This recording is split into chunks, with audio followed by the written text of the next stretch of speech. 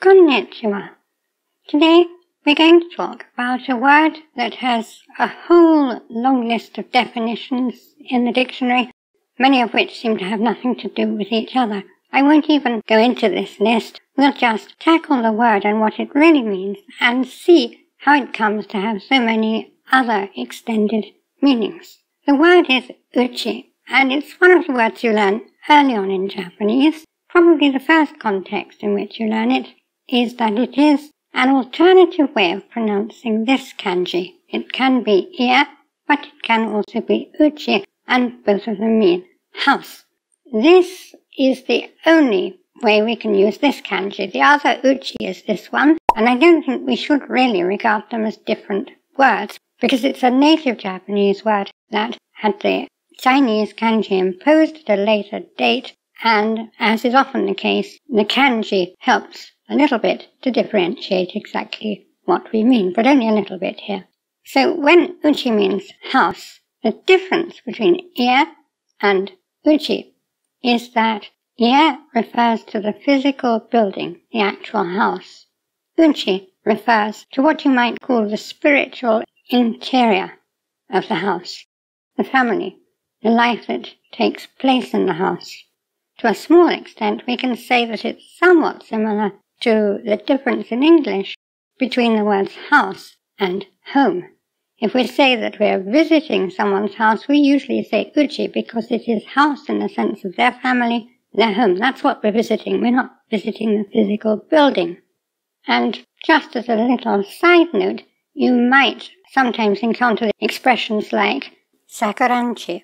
This is a very common abbreviation for sakura no uchi. So this really actually gives us the basis for all the other meanings of uchi, whichever kanji it's written with. This notion of a spiritual interior and enclosure defined, as it were, by its contents. Now, the next time you encounter uchi may well be when you encounter in anime or something a girl who's using kansai ben, and typically she will say uchi instead of watashi. So uchi can mean me, particularly feminine, particularly Kansai dialect, although it's not restricted to that.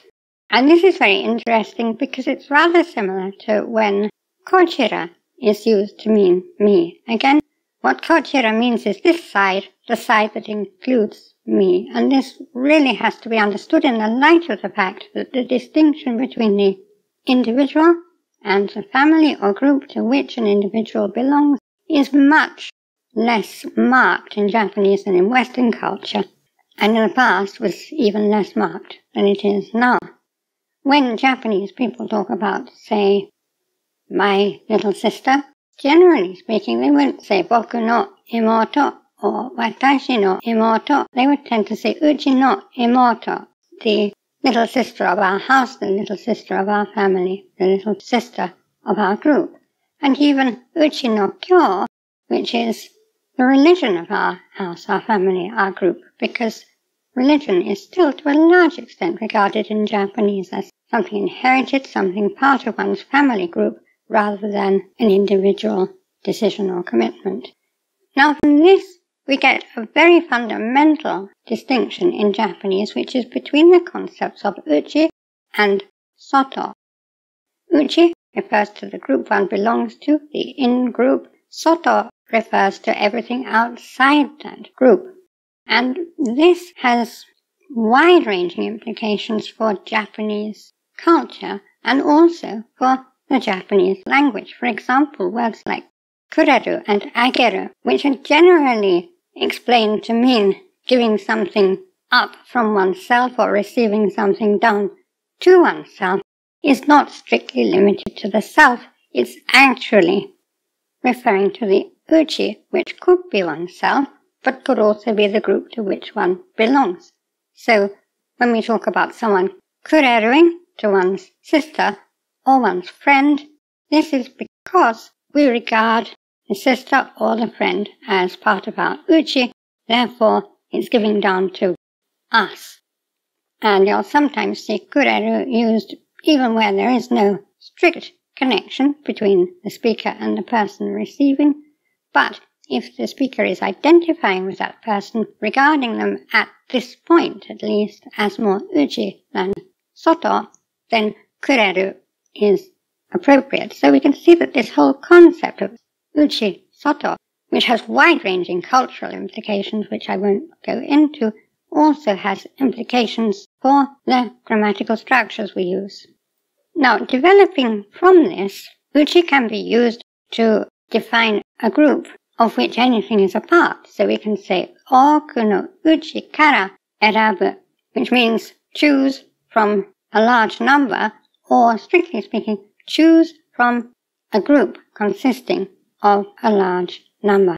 So uchi here refers to the group from which one's choosing. And it can become a little more abstract than that. It can be referring to an uchi of time, an enclosure of time. And again, an enclosure defined by its contents. So we might say, atatakai uchi ni taberu, which means eat it while it's warm, eat it while it's hot, as we say in English. Atatakai uchi is that uchi, that enclosure, that period, during which the food is warm. So it's an enclosure defined by its contents, like the other kinds of uchi. When does the uchi end? It ends when the food stops being warm. Similarly, wakai uchi, while one is young. One should do this, do that, while one is young. The uchi, the enclosure of time, is defined by its contents. While one is young, one is in the wakai uchi. When one ceases to be young, that's where the limits of the enclosure lie. And this can extend to usages that can be a little confusing at first. So, for example, ima no uchi, which is a phrase you'll often hear in anime and such. For example, when an enemy is disabled and now is the time to do the magical purification, somebody might shout, ima no uchi! And what that means is, literally, in the house of now, in the enclosure of now. It doesn't necessarily mean this absolute instant, but it does mean while now continues. What does now mean in this case? Well, now means the situation as it is at present, in this case, while the villain is still purifiable, while he's disabled, while we can actually do what we need to do. It could mean while we're still able to run away. It could mean while the great door still hasn't closed. In other words, ima no uchi is while the circumstances that prevail at the moment continue to prevail. Once they cease to prevail, it will no longer be ima no uchi. And another one that can seem confusing is sono uchi. Now, sono uchi is translated as meaning, and does mean, sooner or later, at some time in the future. It will eventually happen by and by. So why does sono uchi mean that? To understand this, we not only have to understand uchi, but we have to understand a little bit more about sono. Now, I've made a video in which I explained various things about the use of sono in Japanese. It very often replaces what in English would be pronouns. So if we say Sakura to sono inu, we're not saying Sakura and that dog. We're saying Sakura and her dogs. Sono often implies something related to what we're talking about. And it's one of the strategies that's used in view of the fact that Japanese doesn't use pronouns all that often. A somewhat more abstract usage is, for example, in a dictionary definition like tachiao, which means be in a place as a witness, and a Japanese definition is shōnin toshite sono ba ni deru, which means as a witness, appear in that place, come out in that place. But what does that place mean in this situation? What is sono actually being used to mean? It means simply whatever place it is, the place appropriate to the current situation. And this is the kind of sono that's being used in sono uchi. Sono uchi means during the enclosure of time that is appropriate to whatever we're talking about. It will happen. Sono uchi means it will happen within a period of time that's reasonable for it to happen in. Which may seem a little vague, but it's no vaguer than the equivalent English expressions like one of these days sooner or later, before long. It's a little bit more specific in that it does tend to imply a time that's not too late for it to be of any use.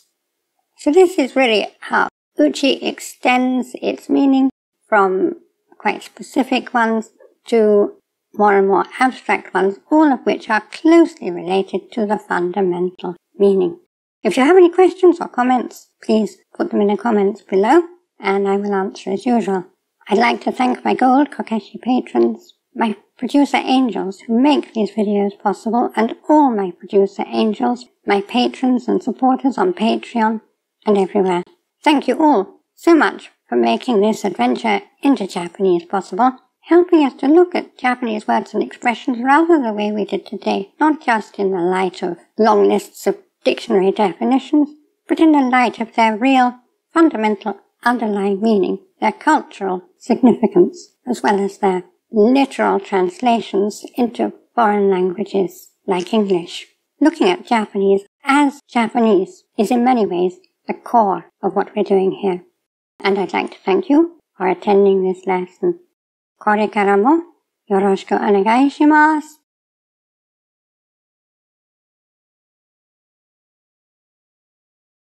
Class dismissed.